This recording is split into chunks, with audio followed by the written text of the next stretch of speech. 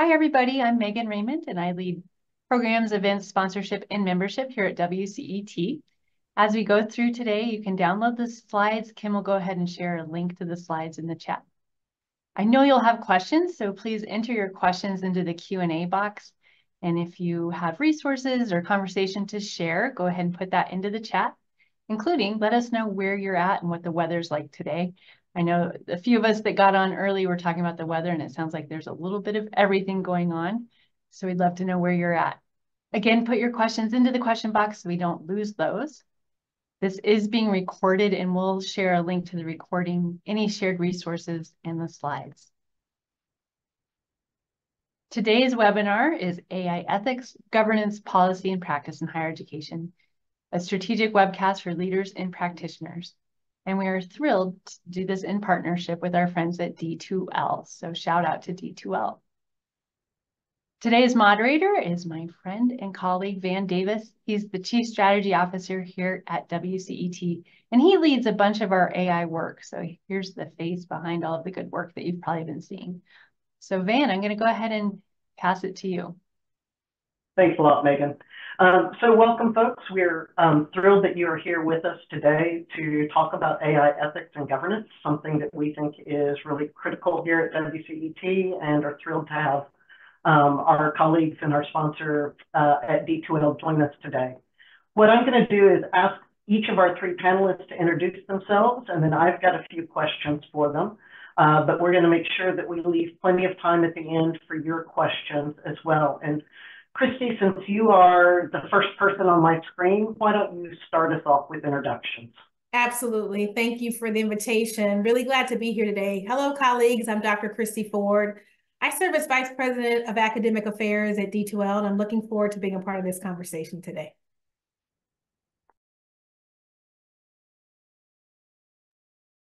Judy, how about you go next? Sure. I'm really excited to be here and to join these wonderful colleagues. So I'm Judy Lewandowski. I serve as the Vice Provost for Adult Teaching and Learning at Purdue University Global. My focus there is on curricular design and faculty development.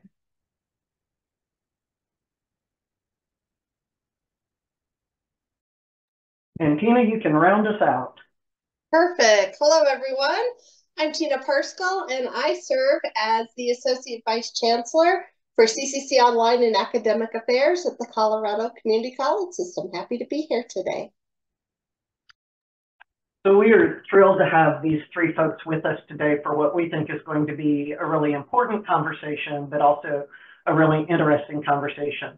And I'm going to start us off with a question for each of our panelists, and that is, what are you excited about regarding AI at your organization? I'll jump in. I think for us here at D2L, one of the things I'm excited about, for us, it's really important to think about keeping the human in the loop. And I'll talk a little bit more about how that resonates with us here at the organization. But I'm really excited about the opportunities, I think really specifically around teaching and learning and best practice around teaching and learning. So I really appreciate the opportunity to think about creating AI as a superpower for faculty, not a replacement, not an alternative, but really an opportunity to really hone in and find ways to create efficiencies for faculty, similar to what we find with a doctor. A doctor goes into practice to treat patients, not to do billing and coding. And so I'm really excited about the opportunity that we have to be able to give teachers that same opportunity to focus on engagement, utilizing AI as a tool. Well, I agree completely with Christy, as always. At PG, at Purdue Global, one of the things that we're really focusing on is how can we use AI? How can we leverage it to really enhance the student experience? How can we identify friction points that the students experience as they navigate course structures or assignments, and provide real-time support and clarification? So we're in the process right now, very early stages, of developing the Purdue Global Learning Assistant, which is an AI-powered operational device that provides personalized learning content and support. So it's basically a tool that we were able to embed within our LMS, which, shout out to D2L, is Brightspace.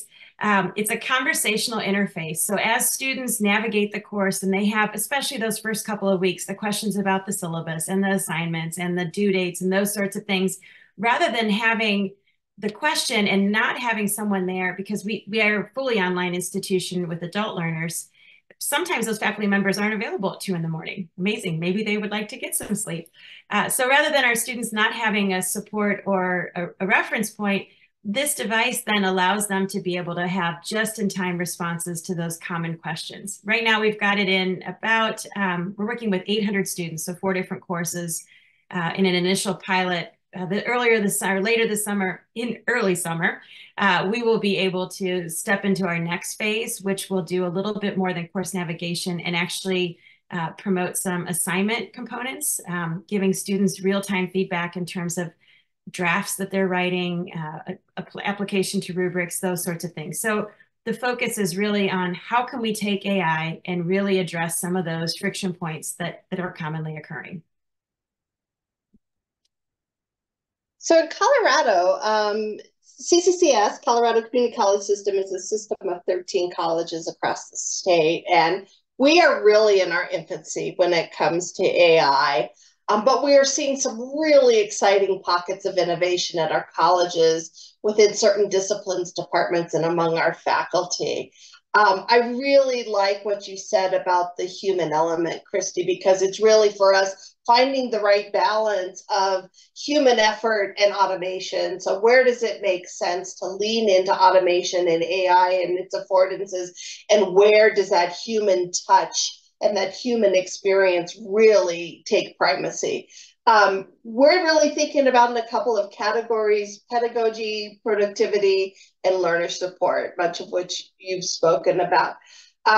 So in terms of curriculum, really looking at what kind of things do we need to weave into the curriculum to meet workforce demands, industry demands for AI, but also how do we leverage it to make our teams more effective and efficient as we address pedagogical and curricular innovations, and just in the work we do.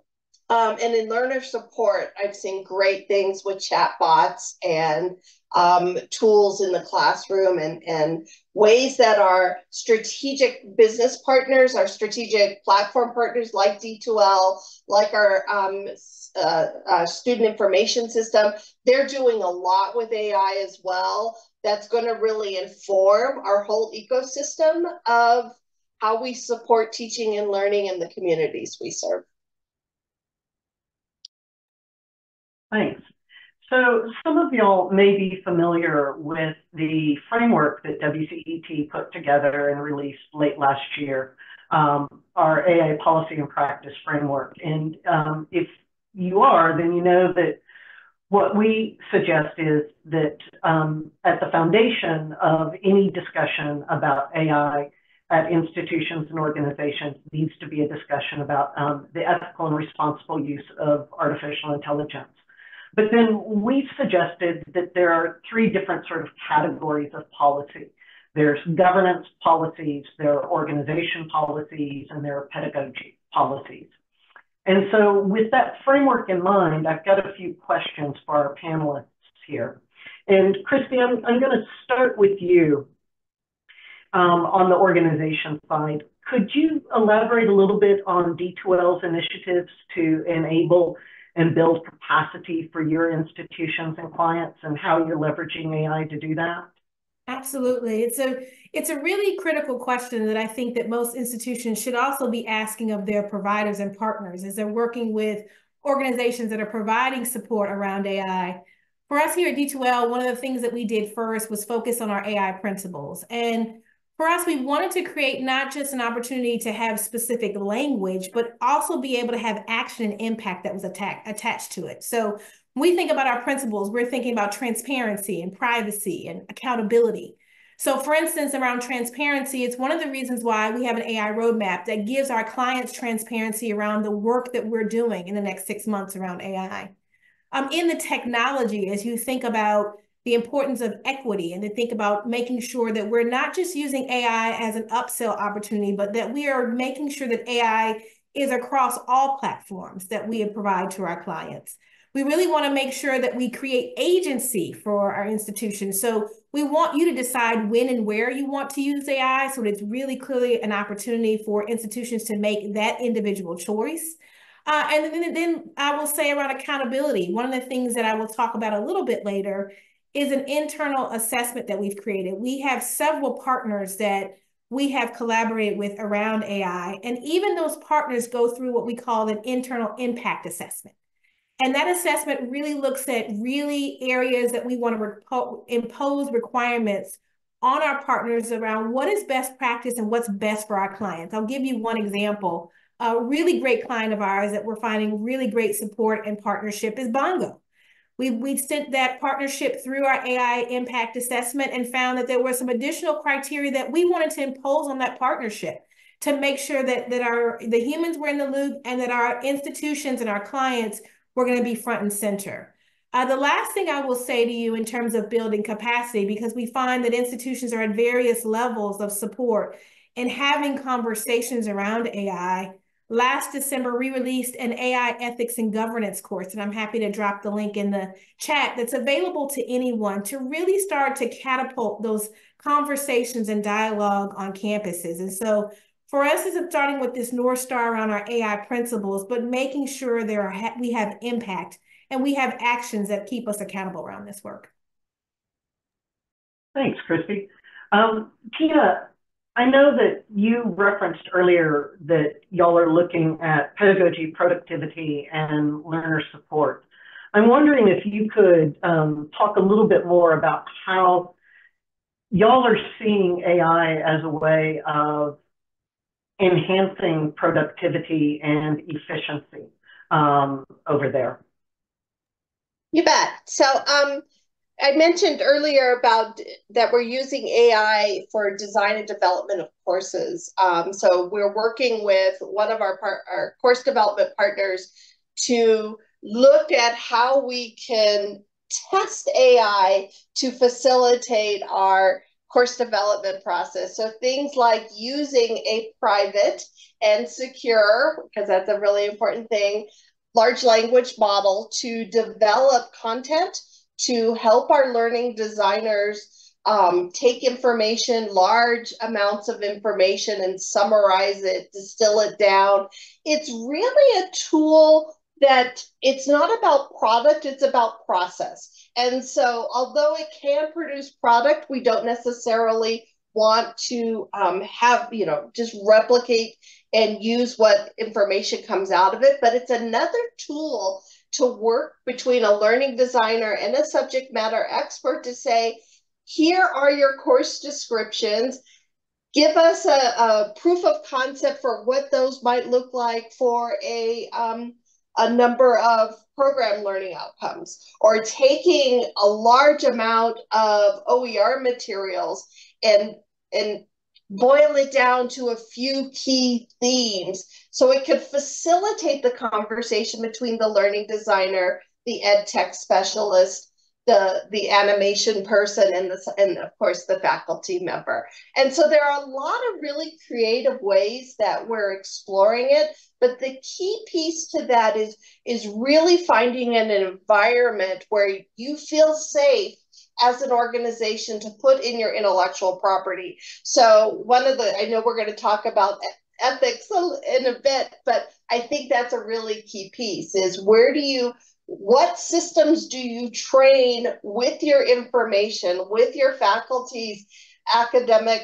property? How do you train that large language model in a way that you have faith that that's not going to end up, somewhere else that you didn't intend it to be?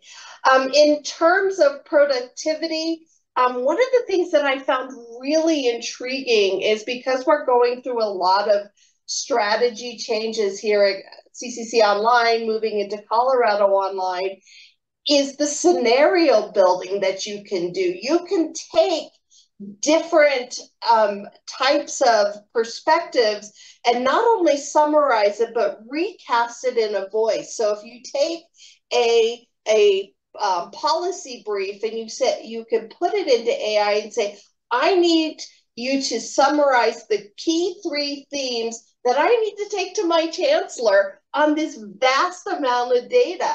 And it can really help facilitate and streamline the business analysis that normally would have taken me hours to do. It can really help with productivity, so I can do the human intervention and add my critical thinking skills to it, and really focus on giving it my own voice, without having to adapt the voice of the AI model. So some exciting things. Yeah, and there's something that you said there, Tina, that I think is really important, that I hope that we have some time to come back to, and that is this intersection between IP and ethics and privacy and security, and that y'all are in the position where you're able to use a private large language model, but there is an equity issue around that. Not all institutions are going to be able to do that. So hopefully we'll have some time to circle back and tease out what some of those ethical considerations are and how that intersects with equity considerations as well. But Judy, I want to turn to you. You are doing a lot in terms of instructional design and AI, and I'm wondering if you could talk a few minutes about how you think AI can transform the learning design process. Absolutely. I think Tina started us off on this part of the conversation in a great way. There's just so many examples of tools that we can use. I really see the AI as an amplifying agent, a tool that will, I mean, I've spent a lot of time with learning design. That was my faculty background. So I've been working with learning designers for decades. And often when I talk to my students after they've graduated and they're in the field, their pain points that they reference are not necessarily the creative or the critical thinking aspects. It's all the sort of the drudgery of the position that they have to do. And so I like to think that AI will be a tool, or can be a tool, to help to eliminate some of that work, that baseline work that really doesn't speak to their expertise. So being able to be able to pull together course blueprints or organizations or outcomes, and be able to have that conversation like Tina explained, and have that facilitating and making sure that it's curating a broader range than maybe one person alone would have come up with, I think is a great stepping stone. You know, I've seen online folks saying, well, will our jobs go away because this tool will take them? I don't think so. I really don't. I think that the tools are excellent at beginning the process, but it takes a human expert, a strong learning designer, to really know the nuance of both the faculty who's going to be teaching that course and their particular teacher presence, along with the needs of those students. Because as we know, on paper, a learner analysis is very different than what's actually the interaction of the classroom environment. You know, this is a complicated area. It's exciting, but it's tricky. So one of the things we've done at Purdue Global, we had an AI task force that has done a tremendous amount of things, and produced several different policies and ideas to work through. But one connected to pedagogy is an AI curriculum guide. So it's a tool agnostic guide. We aren't saying one particular tool is great, because goodness knows they'll blink and it'll change and something else will come out and be better and faster. But it's tool agnostic. It's aligned to best practice, and it's aligned to Bloom's taxonomy. And what it does is it serves as a stepping stone for faculty members and learning designers to consider how AI might be infused within a course, within a strategy, within a program. Are there different activities or instructor engagements that we can utilize this tool so that we can develop an awareness, build that ethical framework in terms of what's the appropriate use, what's inappropriate use, and really afford our students an opportunity to have a chance to work with these tools, because we know down the road, this will be an expectation for employers. So we're very early in the process. So the guide is done. We've just gotten all of our approvals. Welcome to academia. And we're beginning the process of really infusing that. The other piece to it, just so that it doesn't look like we have everything together, we're also at the same time navigating tool selection, right? We have to do our due diligence in terms of which tools are appropriate and secure and private and fit the needs of our institution. So that right now, so we have ideas on how to use it, and we're now in the, I like how you said it, Tina, the infancy of figuring out, okay, now we have a sense of what we'd like to do. Let's cautiously step into selecting the tools that we want to do. I always use the example that as a faculty member, I loved trying something new and pulling it into my classroom. But if you only have 30 students and it's sort of, it's a closed circuit kind of moment, that's one thing. When we're looking at making decisions for 35,000 students, we have to be a little bit more cautious. So it's exciting. We don't have stay tuned for all the answers. I hope we get there. But I think this framework will help be a great guide in terms of brainstorming and considering how we can actually embed AI within the classroom environment. So I'm really struck by a couple of things that you said there, Judy. One is, of course, circling back to that it's the humans that matter here. The technology is a wonderful tool, but at heart, it's what we do with the technology. It's the human piece of that element. It's the human element. And then also this need to do due diligence around tool selection. And Christy, I want to turn back to you around this issue, because I know that at D2L, generally the organization, but you especially have done a lot of thinking about what you're going to, what sort of guidelines you're going to impose on yourself as you're building these things out. Could you talk a little bit about what sort of guardrails you're putting in place? Absolutely. As Judy mentioned, similar to what they're doing there, we have an AI working group. I have the privilege of serving on that working group, and we're continuing to think about how we can do a better job of implementing these principles and refine the direction that senior leadership is taking around this AI work. We all talk about the infancy that we're all in with this disruption, but this will be iterative, right? These conversations will continue to have to occur as we learn more, as we uncover more. I talked a little bit earlier about the impact assessment. That internal impact assessment really gets us to think about the various areas of AI deployment. So we're thinking about the ethical considerations. We're thinking about the potential societal effects, privacy implications, compliance with relevant regulations. And so, we're meeting on a regular weekly basis talking about these conversations. I'll give you one internal example as we've been utilizing some AI tools or considering using some AI tools to create efficiencies of our internal work. And given that we're a global organization, as we went through this impact assessment, we realized that the tool was biased to North America. Well, we have clients in South Africa, we have clients in other parts of the world. And so we had to take a moment of pause and figure out how can we mitigate even that kind of bias. And so for us, it's really making sure, thinking about even the use of Zoom, making sure that if we're utilizing some of the AI features, that it's not only capturing the loudest voice in the room, that we need to be aware of these kinds of considerations. And so as a global organization, we're taking into account some of the gold standards that we're seeing around safeguards, like the EU AI Act. And colleagues, for those who may not be aware, the European Union has really opted for an AI legal framework that really embraces an industry agnostic approach and a perspective to really thinking about the way in which AI compliance needs to happen at institutions, at organizations. And so we have adopted that on ourselves. We're watching that drafted policy work go forth now. We're always thinking about how can we be in compliance with that gold standard. So it's those kinds of things, or the ISO 42001 piece, the international standard that talks about specific requirements around establishing, implementing, maintaining, and continuously improving AI within organizations. So thinking about what operational controls that are immediately important in terms of governing high-risk implementations. These international standards give us and the work that we're doing here in the US and in North America, opportunities to really think about what are institutions asking of their partners. And so we want to be in good partnership with our institutions and really thinking through some of these things. So this just is a couple of things. You can see I'm really passionate chatting about this, but these are the kinds of things that we are consistently grappling with.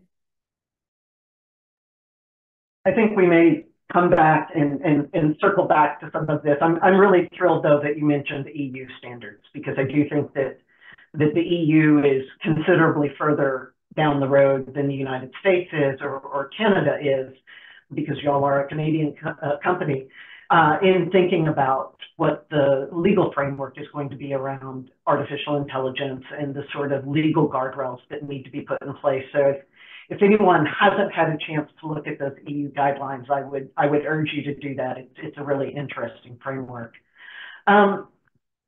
Judy had mentioned earlier, I think had alluded earlier to making sure that our students understand how to use AI and the importance of that. And Tina, I wanted to ask you, from where you're sitting with the Colorado Community College system, where workforce development is obviously a really critical piece of your mission. Can you talk a little bit about what you're hearing from employers and how you're trying to meet those employer needs in training your students? You bet. You know, there's a myth that AI is going to reduce jobs. And I was listening to an article from Hayden Brown, who's the CEO of Upworks, and she said that 64% of folks in the C-suite have reported that AI is going to actually require them to hire more, not fewer individuals because of the technology. And so occupations will be shaped and enhanced by AI rather than replaced by it. And it's generating a lot of demand for workers with new skills. So what we're hearing is that people need to come into the organizations and help them figure out how to use and unlock the technologies. But it's interesting that in our conversations with companies, we're hearing that they don't necessarily want us to train people on programming, building the models, but it's really how do they understand AI literacy? How do they weave that in to their existing occupations? So they're looking for policy support, usage support. But what was really interesting is it varies by sector. Before this conversation, I reached out to Mike Backlund, who's our ABC of Workforce Development, and he attended a recent Colorado Workforce Development Council, and they connected with aerospace partners, and AI came up. And what those companies talked about was actually banning the use of AI until we can get a handle on the privacy, on the equity, on the the parameters of safe use. The perception for that sector was that the risk of losing their IP was actually greater at this moment in time than the benefit of usage. So we're seeing variability in the different industries and sectors, but I think one of the key takeaways is, we hear a lot in the media that we're all going to be replaced by, the cyborg or the bot. And really, our lives are going to be changed and enhanced. So don't quit your job and become a dog walker. I know that, Burning Glass said that that's like the most resilient profession, although I'd love to be a dog walker. Our jobs will be not eliminated, just enhanced by this technology. I'm laughing. I have no dogs to walk, but I do have cats that walk on leashes. So there we go. Maybe a dog walker or a cat walker. That might be a little bit more difficult. Let's talk literacy, AI literacy here for a few minutes, and how that can impact equity and the digital divide. And Judy, I want to turn to you. And I'm wondering if you could maybe talk a little bit about how the curriculum design that y'all are doing at Purdue Global promotes AI literacy as a way of beginning to break down the digital divide. Yeah, just like Tina referenced, this is something that employers are expecting students to have a knowledge of, right? This is a basic literacy. It's not that you necessarily need to be a machine learning expert, but you need to use it in terms of relevance for your career pathway. And so when we think about embedding AI within the curriculum, it's really emphasizing that relevance. So intentionally designing for the career pathways of the students. It may be, as Tina described, that there are some where, the aerospace industry, maybe they're using it fairly different than others. KPMG reported this morning, there was an interview that came out, and they said they are committing $2 billion to AI initiatives And they went on record to say that every one of their positions in their global workforce would have an AI component to their job structure.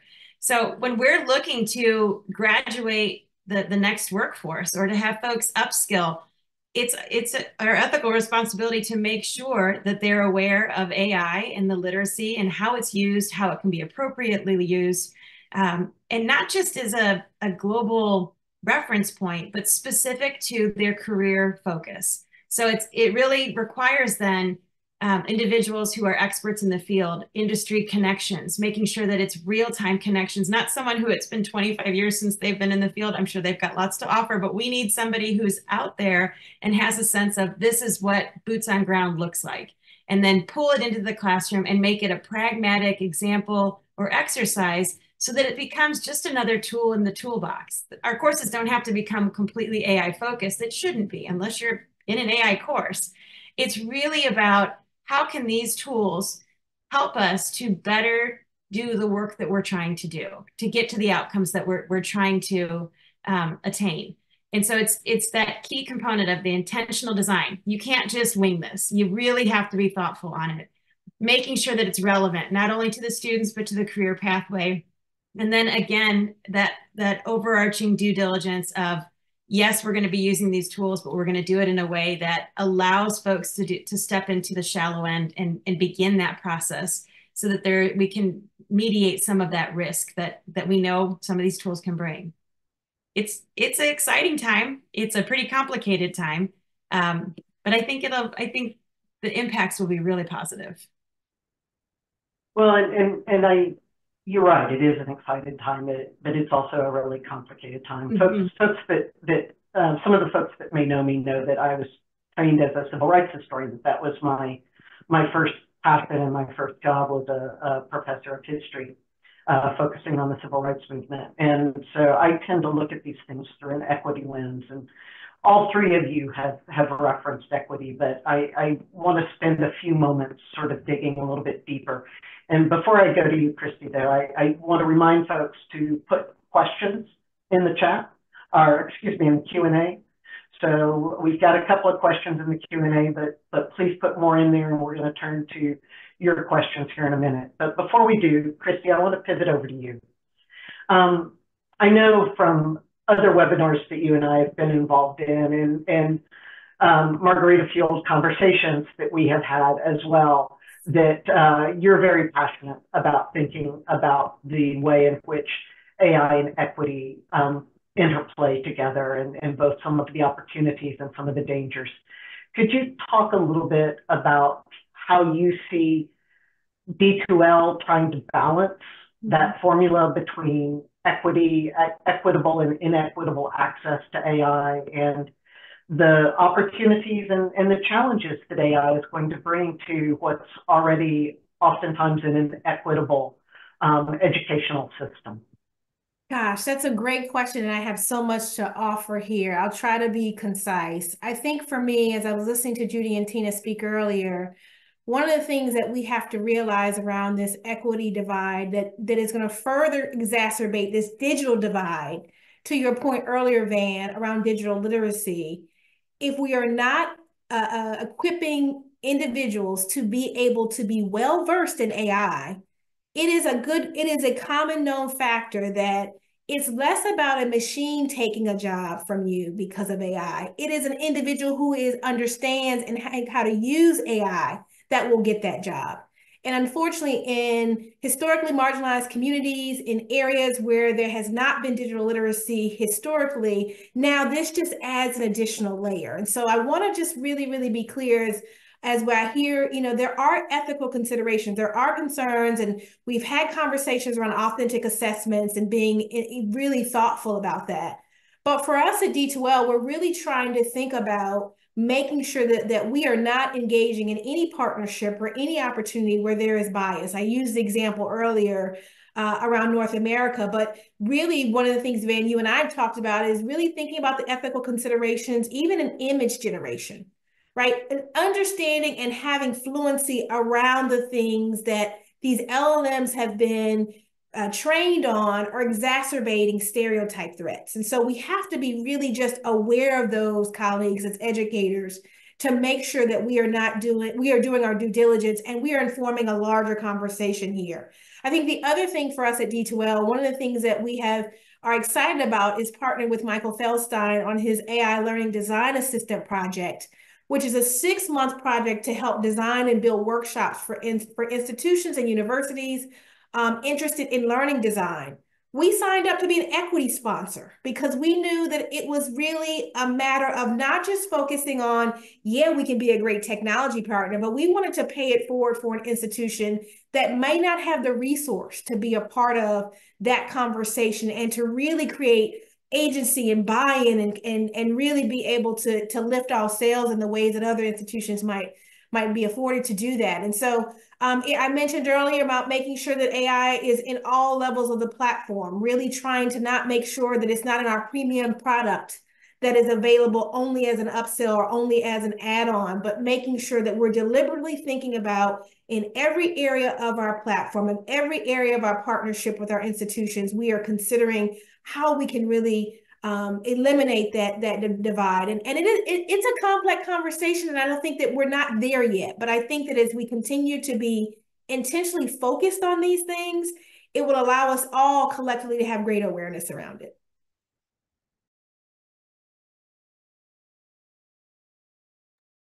Sorry to find the unmute button there. I really appreciate that response, Christy, and I appreciate the sort of thought that you personally have put into these issues. Before we've got some questions in the Q&A here, and before we turn to that, though, I want to see if either Judy or Tina want to add anything to this sort of intersection between equity and AI and access and the challenges and the opportunities that surround that. I think Christy did an excellent job of capturing the problem that we're facing in terms of the digital divide. And it's very easy and it's almost tempting at times. One of the hats I wear is that I end up doing a lot of leading the policy discussions. And this is messy. It's really tough right now to navigate and to land on policies that will guide us in a way that we can still move forward, but we're still keeping a level of protection and security. And so it's tempting to want to say, well, let's just not engage with these tools because it would be easier and safer. But that's where the digital divide, I think, runs the risk of becoming wider and wider, because these students, especially the adult learning students that we serve, these are the folks who really need that advantage going into the workforce. And so it propels us to do that hard work of figuring out these policies and to step into the mess and to navigate this gray area so that we can be able to give these opportunities so that these students, as they graduate, when they enter the workforce, they have these strong skills and an awareness so that they can also, ask these hard questions in the organizations they lead then. I'll just add that +1 to everything.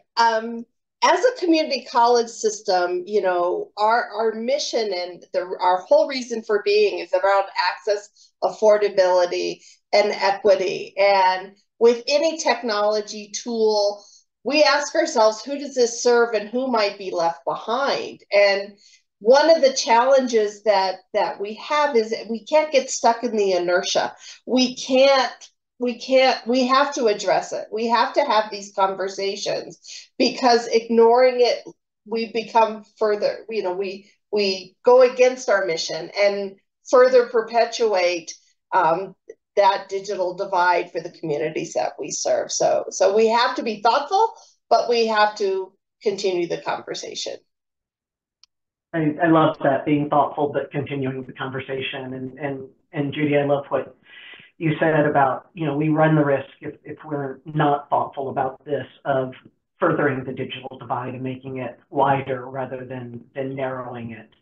I want to we've got some great questions in the Q&A, and I want to start with the first question here by Dan Barnett, because he references something that we've sort of talked a little bit around but haven't directly addressed that yet, and that is this question of grades and assessments. In this age now, what do grades actually measure? Is it measuring what's in a student's head? Do you know the answer? Or is it measuring now how students perform? Do you know how to find the answer? So I'm wondering what y'all think about assessments now in the age of AI.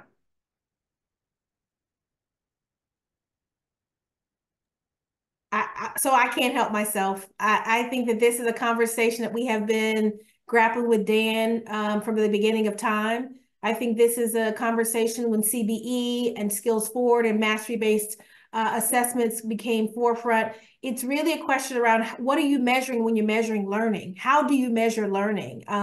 So I'd love to grab some coffee with you and talk about this in detail, but I really think in the absence or in the time of AI, I think it is requiring us. I still teach courses online myself. It's requiring me as a faculty member to be very intentional about what am I designing in my courses. So if I'm utilizing an opportunity, I teach a writing course, a developmental writing course. If I'm utilizing AI, or I notice that half of my students are English as a second language learners, how can I provide them opportunities to utilize the AI for the brainstorming opportunity? You know, where are there ways that I have to kind of up my game as I think about the ways that I want to really assess what I'm sending these students out into the world to be able to be able to produce. And so I'll stop there because I'll go on a tangent. I mean, I think Christy, again, has targeted it well. I mean, it all goes back to authentic assessment and really looking at what you're trying to measure and what it is that you want these students to be able to do.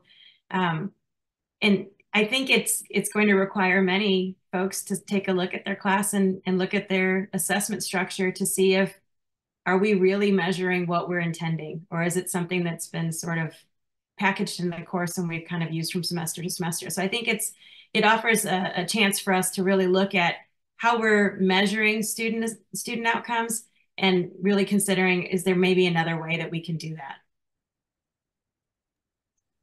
Yeah, I just look at it as just another consideration in my toolkit as a designer and a professor of instructional design. It's one more thing to think about. And for me, it goes back to that alignment of learning outcomes, instructional strategy, and assessment.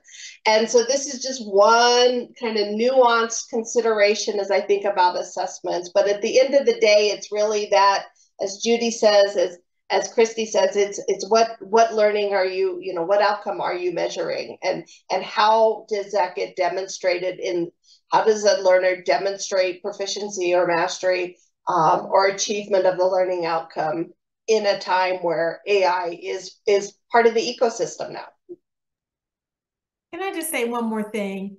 Just one more thing. I think as I'm listening to you, Tina, the other thing that just occurs to me, if you all listening today have utilized ChatGPT, what you know this, like the output is dumb. Like the ways in which that you look at the output, it is not sophisticated. It is not, when we talk about the HOTS and we talk about Bloom's taxonomy, it is not higher level critical thinking. So again, I think as you spend more time with these tools and technologies, you will realize that they are not providing this, brand exciting new view to very extensive, critically thoughtful, well-provoked opportunities to have engaging, meaningful assessments. So I think there's still some good work that we can do here. I'm smiling because I'm always reminded back in the 1990s when I was in graduate school, my PhD comprehensive exams, they set us in a room with a stack of blue books and 8 hours to answer 3 questions without any resources. And it was so inappropriate because I never wrote a lecture like that. I never prepared a lesson like that. And I wonder if we aren't sort of looking at the same thing here now, where it's not so much our ability to memorize information as it is what we do with that information that's becoming increasingly important. We've got a number of questions about AI-generated content that I wanted to turn to y'all with. So Jane Deacon writes that I attended a webinar a while back in which one school talked about using AI to create videos of a beloved but deceased faculty member's lectures. The speaker presented it as a good thing, but as a faculty member, I found it frightening. I'd be curious about the panelists' views of the opportunities and threats of AI-generated content, including video, images, music, etc., and deepfakes that might be with or without the individual's permission. So I'm wondering if this doesn't sort of harken back to some of the conversation we had earlier about guardrails, and how each of you at your organizations are thinking about the role of AI in generating content, and what that means for you at your organization and what it means for the staff that you work with. It's a big question, I know. I mean, I can start us off. That's disturbing. I mean, this is where, I mean, it's a great example of why guardrails are critically important. The follow-up then, what are the guardrails? I think that's where we're in the midst of it, right? We're trying to figure this out because there are, I think the biggest aspect, though, that we have to keep in mind is that as we navigate and write these policies and put things into place, that we treat them like the Constitution, a living document, right? Something that we can modify and amend, because things will always change. And right now we don't know what we don't know. And so it's sometimes hard to even begin to consider all of the possible things that we need to think about in terms of these tools and the ramifications they could have. So I don't know that that's very profound, but that's what I would say, is that this is a great example of why guardrails are needed. And it also underscores why they're so difficult to write and put into place. It just makes me think about the importance of discernment and critical thought and what, as consumers of this content, you know, how do we, particularly the notion of the deep fake, right? Because we're going to see more and more of this artificially generated content. And I think part of that conversation as we think about pedagogy and literacy is that discernment piece of helping people be better consumers. I think we have an obligation as we're looking at what does competency for our, you know, as we teach AI fluency, really helping folks be discerning as consumers of this content. I think this is a really great example of an opportunity to have those kind of conversations, because boy, is that a nuanced use case. Yeah, I agree with you on that, Judy and Tina. You know, as I listen to that example, it also makes me wonder, what are we doing, to Van, your question around the guardrails, what are we doing to police ourselves?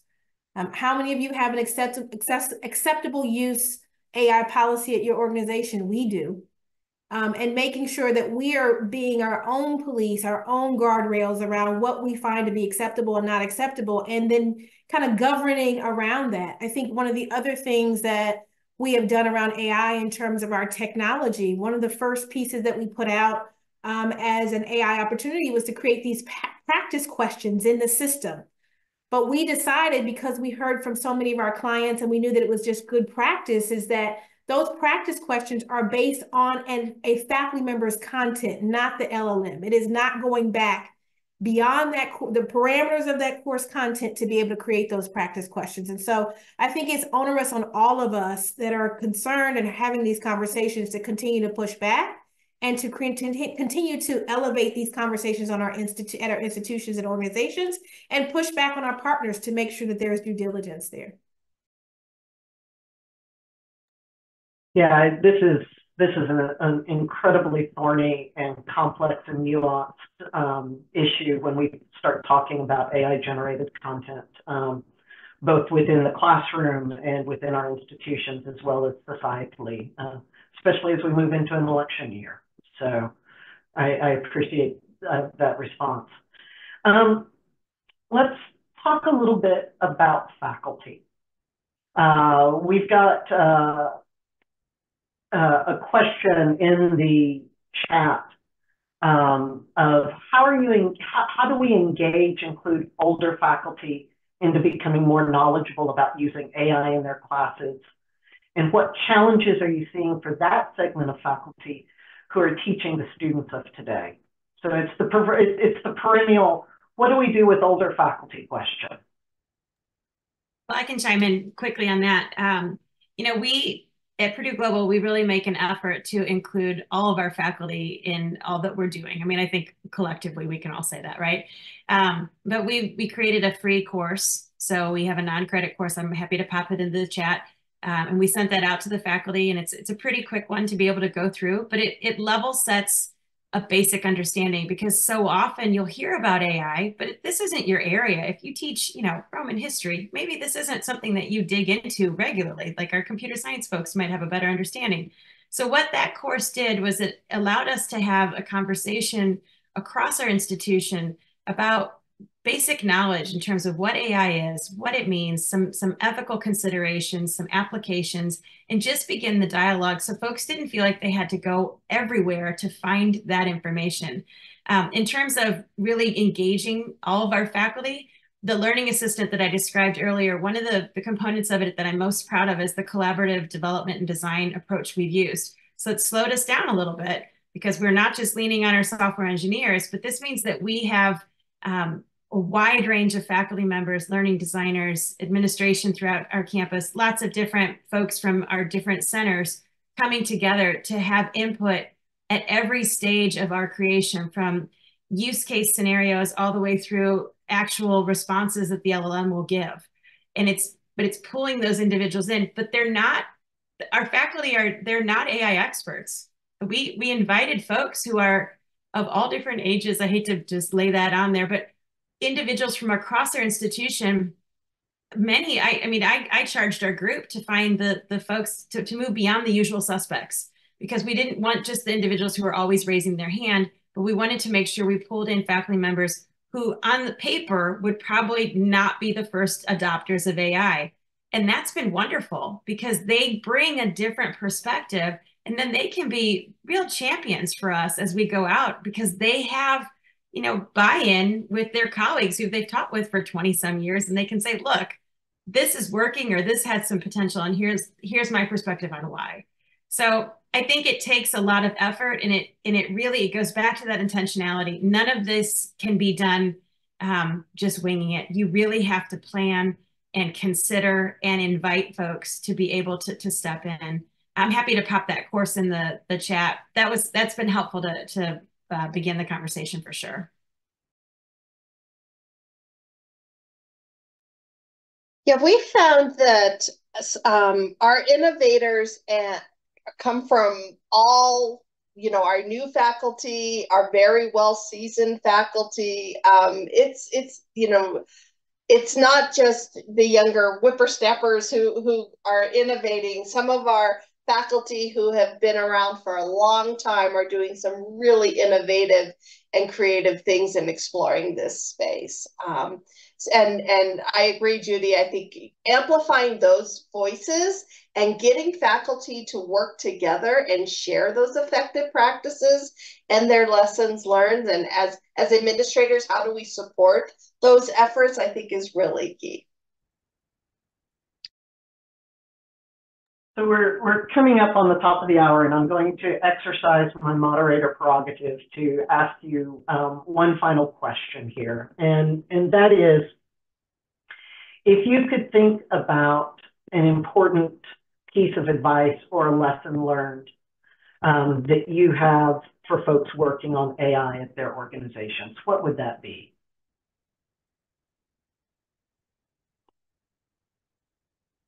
I'll jump in. First of all, let me just say this chat has been on fire. Really grateful to see so much engagement. My piece of advice was to be involved in the conversation. Just as you've done today on this webinar, I hope that you're engaging at your institutions or your organizations, and find ways to influence at any level of the organization. You don't have to be at the highest senior level to be of influence around these conversations. We need a collective conversation happening on multiple levels. The thing I will say along with that is, to be able to be a part of this conversation, you have to spend time with these tools, colleagues. You have to be fluent in these tools to be able to understand the nuances and the complexities of this conversation. So be engaged with the tools and be involved in the conversation at your organizations would be my takeaway.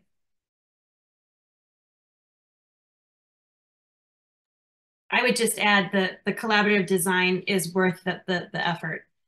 When you step into these types of things, whether it's you're looking at policy development or tool acquisition or application or course design, not having just the same voices in the room, making sure that's a broad range of individuals from across your institution coming together, because it's important to hear the concern. We have some folks that maybe didn't drink the Kool-Aid and they're very nervous about AI and are, rightly so.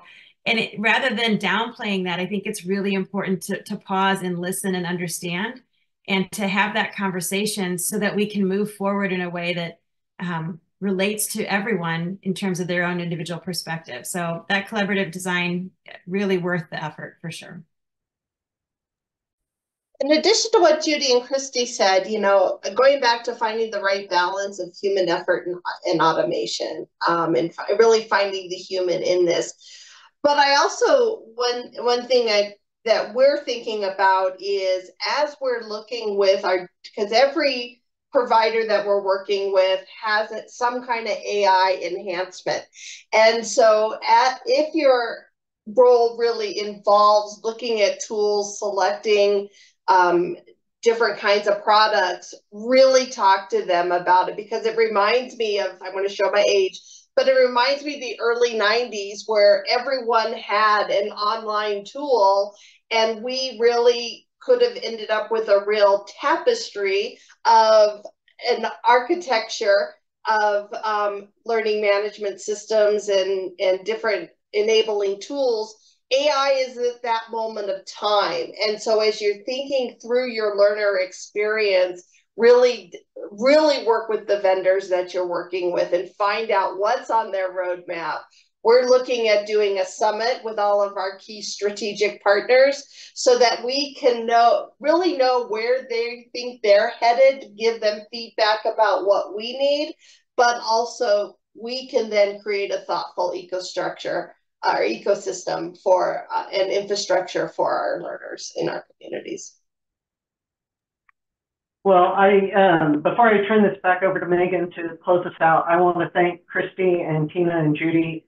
This has been a fantastic conversation and probably the high point of my day, if not the high point of my week. So thank y'all so much. And Megan, close us out. Great. And thank you, Van. Thanks for being such an adept and fun moderator as always.